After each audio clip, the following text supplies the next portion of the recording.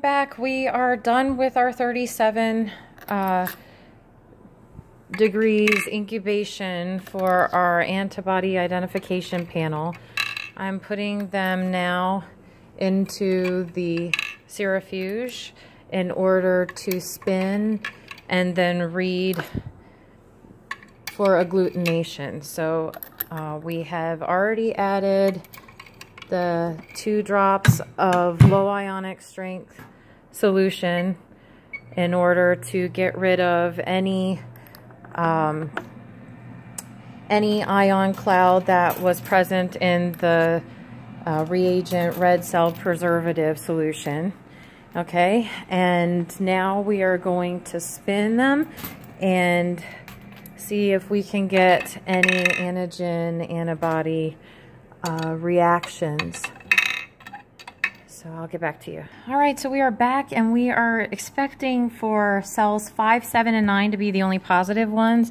So let's go ahead and read our results. Okay, so panel cells 1, 2, and 3 here look negative.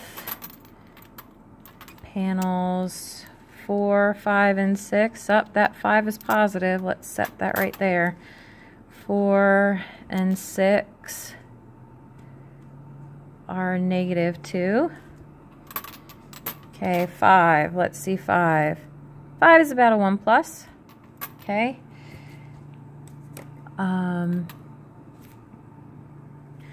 Okay, we're on 7 and 8.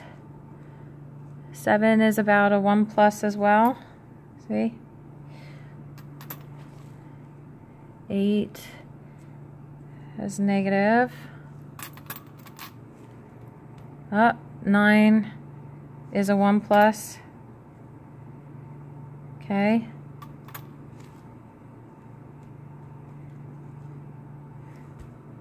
So that's 10, 11, and 12. They're negative. 13 and 14 are looking negative too. 15 and 16. So remember, this is our 37 phase. Those are negative, and this is the auto control. That looks negative too. Okay, so now we have to add the do the wash step before we add our AHG. So we need to add the saline, the normal saline, to 3/4 of the way up to each side of the tube. Then we gently mix them, centrifuge them for 15 seconds, and then we pour off the saline. We don't mess up the button at the bottom. You can see how to do that in the antibody screen video. And I'm going to do all of that off screen so that we can get this going. And I'm losing battery on my phone. So I will be doing 3 to 4 wash steps. And I'll see you when I'm done with that. And we'll continue.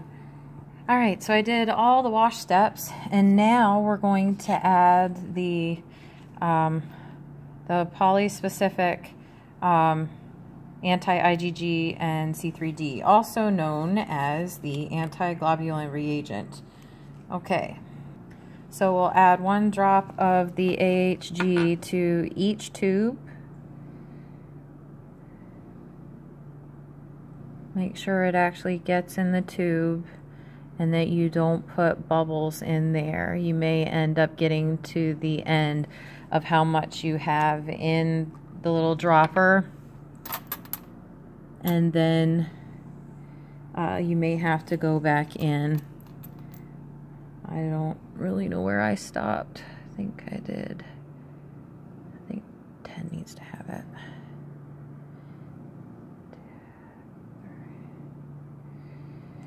Okay, so make sure when you go to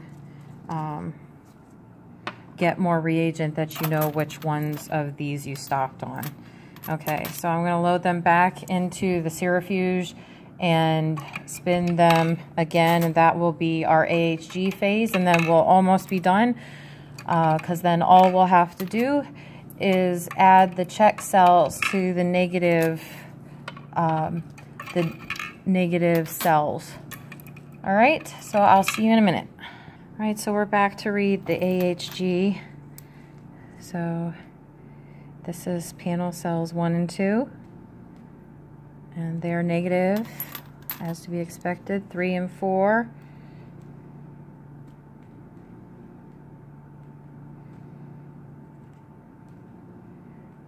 They're negative, as to be expected. 5 should be positive, and it is. We're back to 1 plus.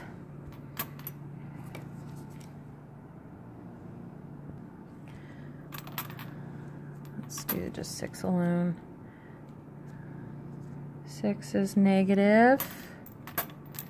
7 is a weak positive. Where's that sheet of paper I was using?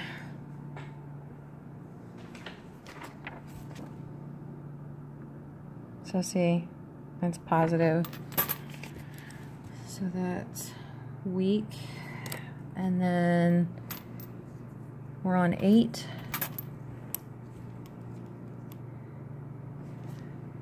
Nine is positive. 8.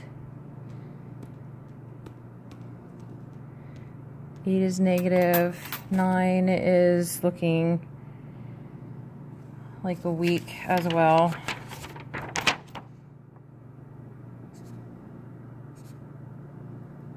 Well, you know what? I'll call that a 1.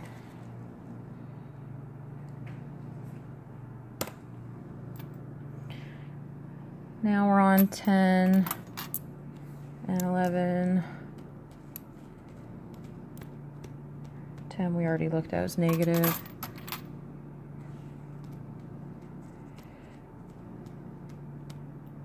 This is 11 and 12. Those are negative.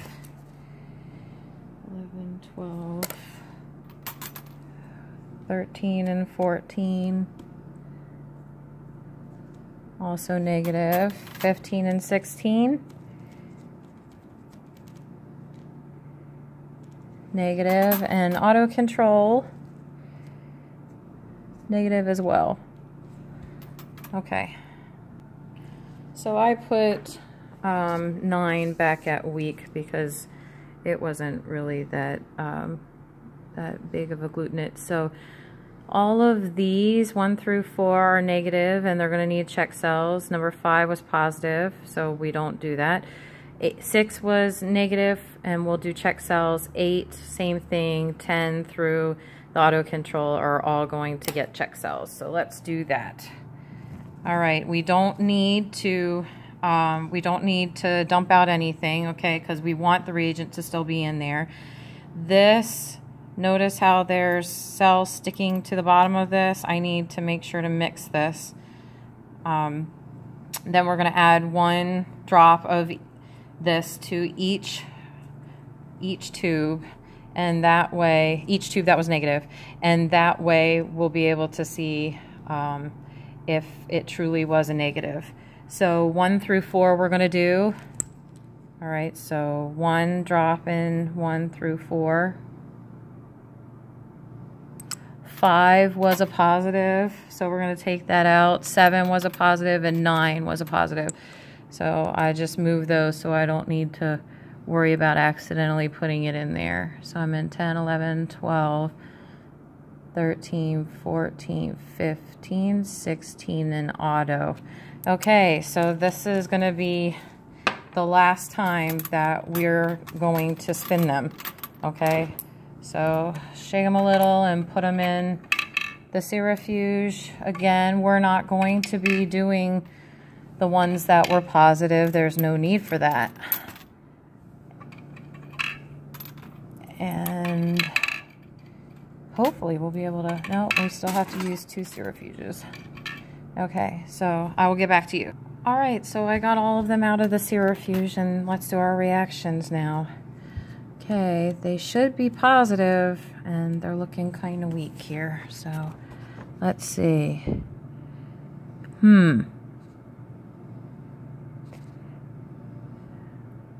I am not seeing any agglutinates. 1, 2, and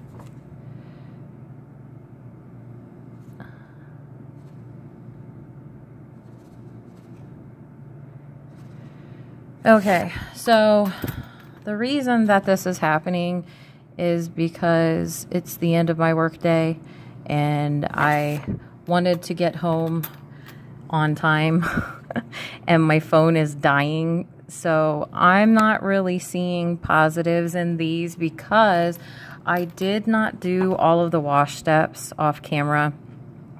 So this is a good lesson for you all to learn that you do not skip steps because you're not going to have reactions the way you would expect. And that is not good patient care anyway. Okay, so we do have a couple that are weakly positive here. So I suspect that, yeah, some of these are actually weakly positive. I suspect that all of these would be positive and more pronounced had I done all those wash steps. Also, they're most likely positive, but microscopically. So just for the sake of me finishing out this panel, I'm just going to say that they were positive. Some were more visible than others, and I don't have time to check them on the microscope. So again, this is just a learning experience, a tutorial, so I am not sticking with proper procedure only because of my battery and I need to get home. But anyway, make sure that you never ever skip steps like I just did, because as you just saw, it does not work out. But to finish this out, all of this looked appropriate anyway because of what I actually put in there. And so I just put the checks here that we did get positives, even though clearly, you know, we did not see that, but they should be there microscopically.